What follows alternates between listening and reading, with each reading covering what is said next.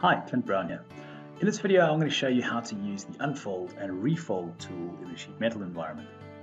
So the reason for this is when we need to create features like this slotted cutout over here, the user might want to add that to the flattened pattern. So if we go to a flat pattern and we try and add a sketch or a feature, we actually get presented with a message. And the message says to us that edits to the flat pattern are exclusively applied to the flat pattern and will not be reflected on the folded model. So what they essentially are saying is that if we add a cut in at this point, we're not going to see that on our folded up model. What are our options? Well, it's pretty easy. What we can do is we can use Unfold and Refold to create a partial flat pattern, add in the feature we want, and then go back. So Unfold works like this. We start up by needing a stationary reference, so what's not going to move, and I'm going to choose this base face over here, and then it needs a bend.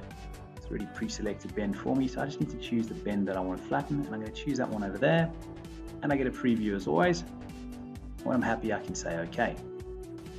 So from here, I can now add in a new sketch, or in this instance, I'm going to reuse the sketch I created earlier, and I can then add in a cut. So I'm going to choose these shapes.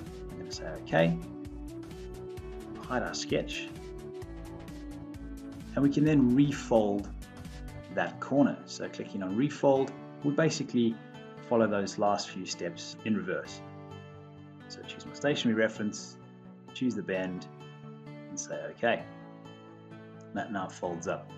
So the last thing I need to do to finish up my design, add in the two corner fillets to match the other side.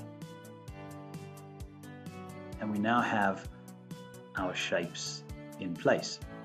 And again, because we've used Unfold and Refold, our flat pattern updates and everything works as we'd expect. Hope you find this quick video useful.